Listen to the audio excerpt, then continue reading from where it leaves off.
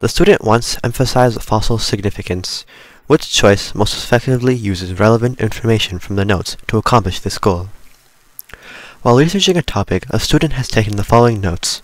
Pinnipeds, which includes seals, sea lions, and walruses, live in and around water. Pinnipeds are descended not from sea animals, but from four-legged, land-dwelling carnivores. Canadian paleobiologist Natalia Rybinski recently found a fossil with 4 legs, webbed toes, and the skull and teeth of a seal. Rybinski refers to her rare find as a transitional fossil. The fossil illustrates an early stage in the evolution of pinnipeds from their land-dwelling ancestors. So choice A says, Canadian paleobiologist Natalia Rybinski's fossil has the skull and teeth of a seal, which, like sea lions and walruses, is a pinniped. This is incorrect because this does not emphasize the fossil's significance, it merely describes the fossil's characteristics. So A is incorrect. B. Pinnipeds are descended from four-legged, land-dwelling carnivores. A fossil that resembles both was recently found.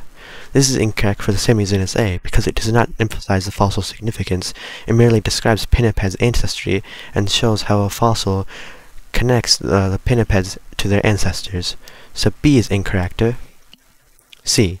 Having 4 legs but the skull and teeth of a seal, the rare fossil illustrates an early stage in the evolution of pinnipeds from their land-dwelling ancestors. This seems to be correct because this emphasizes the fossil's significance, which is that it represents an early stage in the evolution of pinnipeds from their land-dwelling ancestors. So C seems to be the correct answer. D. A transitional fossil was recently found by paleobiologist Natalia Rybinski.